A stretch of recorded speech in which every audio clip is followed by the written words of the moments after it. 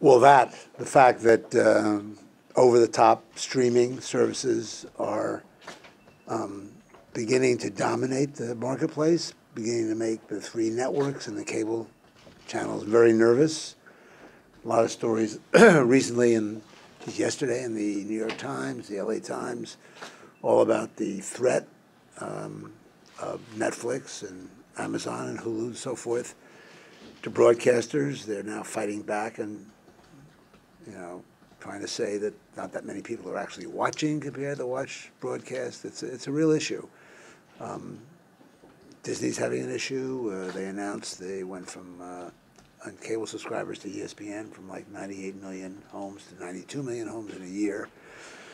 That created a market run of all the historic broadcasting cable companies. So the big issue today is how big does it get? How big does Netflix get? Will it work in all the countries that they're in? They have 70 million homes now. They're in 192 countries, I think. So I know them pretty well because I have a show on Netflix. So I like them. I like ABC still. I like Disney. I like Disney. No, TV's not dead. But,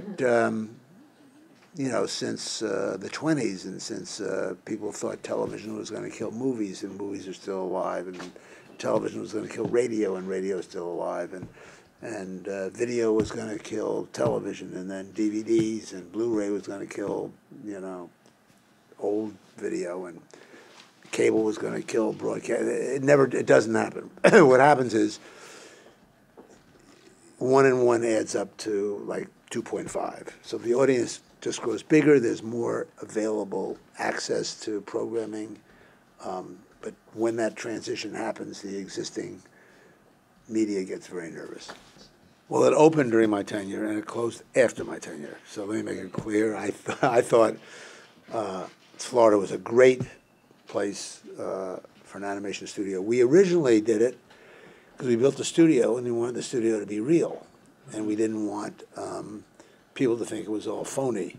And then it became quite useful because we made Brother Bear there, we made other movies there, right, exactly. And Florida has become a very diverse, excellent state for talent. The influx of diversity in Miami, then moving north, has been fantastic, at least in my view. I think diversity is what creates creativity. Yeah. Despite what some of the politicians say, I see nothing wrong with diversity. And for that reason, Florida became a really great hotbed of creativity. It still is. Many, many animators, many designers come out of Ringling, come out of Florida, come out of Miami. And a lot of production is still in Florida, all kinds of production. So I think with all the, I think 300 television shows are premiering in the next 3 months. That's the volume of media that's going on today.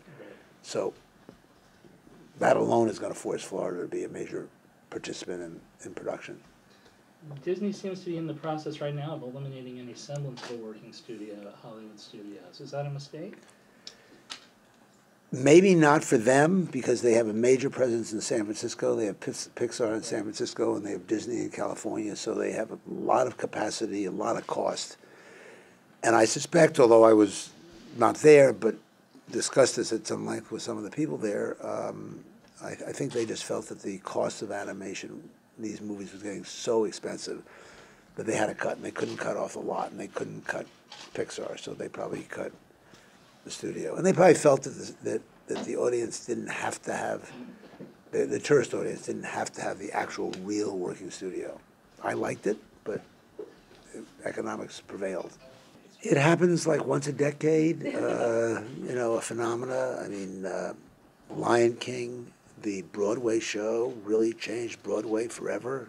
It was so creative. Julie Taymor did such a great job directing it, adapting it from the movie. I think we're talking about Broadway. Hamilton, if you get to see Hamilton in New York, kind of has done that too.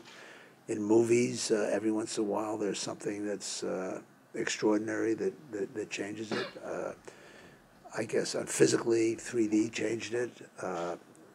I was skeptical because in my youth, when 3D came out, it made you nauseous after 10 minutes.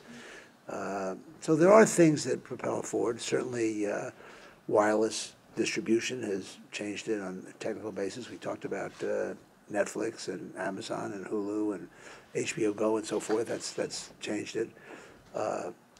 Linear television, where you get used to a show at 9 o'clock on Monday or whatever, is now limited basically to sports and news, that you can now see a show anytime, anywhere, whether it's on iTunes or Netflix or whatever. So the world has changed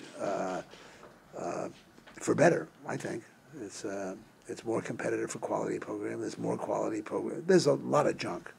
We always maintain our level of junk, but there's also a high level of quality that's finding its way on television.